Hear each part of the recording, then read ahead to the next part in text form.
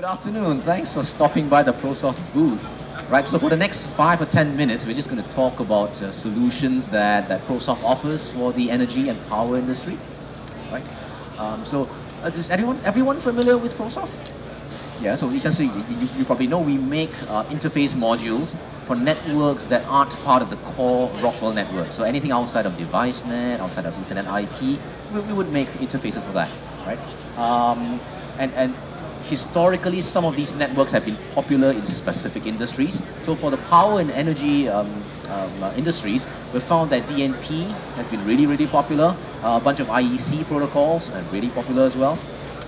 And lately, we've started to see the emergence of a new protocol called IEC 61850. Right? So just for today's talk, we're just going to zoom in specifically on DNP3 and IEC 61850, and a bit of the strengths and weaknesses of all of them. So, like I said, it's just going to be a really brief presentation, so just touch the surface. But of course, if you have any questions, I'll be happy to field them. Okay, so for DNP, we've recently released a new client and server module. So here we have a typical DNP3 network. So a bunch of intelligent electrical devices down here. So it could be relays, it could be power meters, that sort of thing. So we have a client module that acts essentially as a master to hold all of these devices. Right?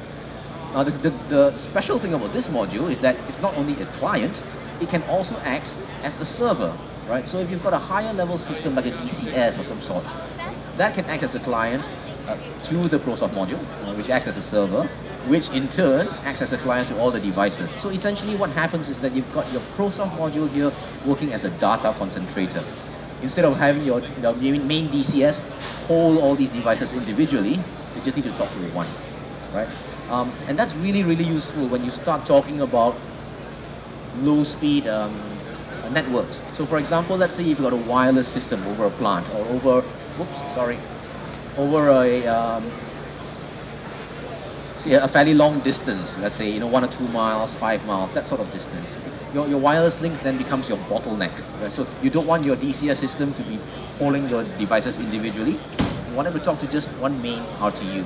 So our module can help you do that. Things get even slower when you're talking worldwide communications. Right? So if you have a system in the US talking to a system in China, we can do that. It is available over 3G. But then you're getting a really, really slow, high latency network here. So it's really important to have data concentrated rather than decentralized. Okay. So ProSoft not only does the DNP, we also do all these wireless solutions as well. So we can do interstate communications, we can help with power distribution systems, provide RTUs, all that sort of thing. Right, so now I'm going to get into a little bit of detail about why DNP3 is so popular in the electrical industry. Right, so you've probably heard about a simple network like Modbus. Okay, that's probably the most popular third-party network out there. So Modbus is a traditional poll response network. So you have a master that polls slaves, and when the slaves get polled, they reply with live data. Simple as that. Okay, the problem here is that Modbus devices typically only provide real-time data. They don't provide historical data. And the next problem is that devices that are not being polled don't have the chance to talk. They always have to wait. So if you have an electrical incident of some sort, maybe a trip or an overload, right? You want to know right away. And Modbus doesn't allow you to do that. So that's slaves only respond when polled. So that's one of the key weaknesses of Modbus. The DNP3 network, on the other hand, tries to address these weaknesses by providing native support for event data. So your IEDs out in the field are actually able to keep a database of events as they happen and report them with timestamps, so you know exactly when a certain overload relay tripped. Okay, you know when a certain device went over voltage, that sort of thing.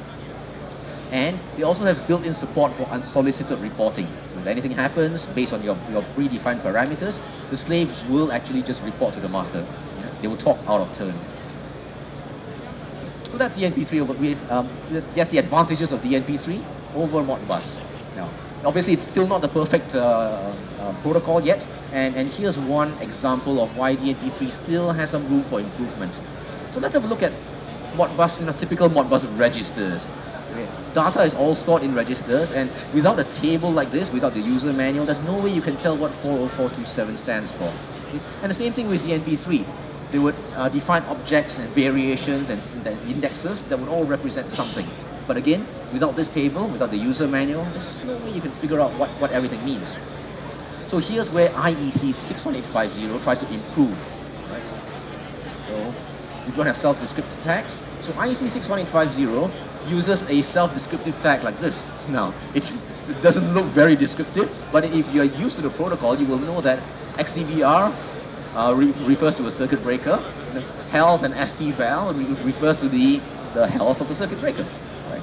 So, and any device that complies to IEC 61850 would use the same data model. Right? And compare that against DNP3 and Modbus, there's no way you can figure out what contents there are. Okay? So that also allows users to have a bit more brand independence, right? So if you use different brands of overload relays, they would all represent their health as XCBR health ST-val. Okay? So that allows you to be a bit more flexible with your vendor selections and your device selections. So what ProSoft has done, we have created a gateway that converts IEC 61850 to native Rockwell Ethernet IP.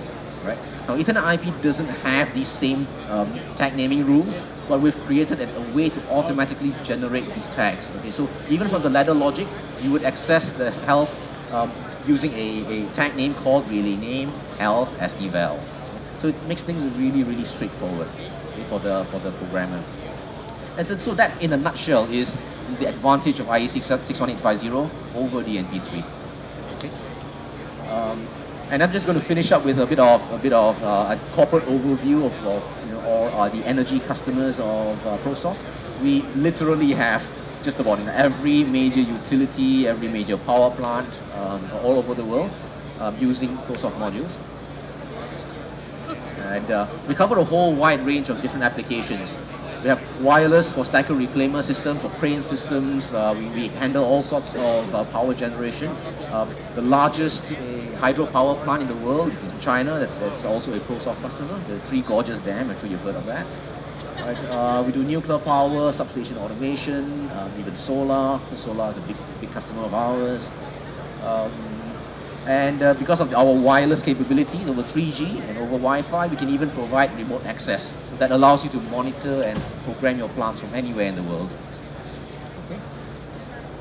So that's a quick 5-10 minute overview of what we can do for you in energy. Any questions?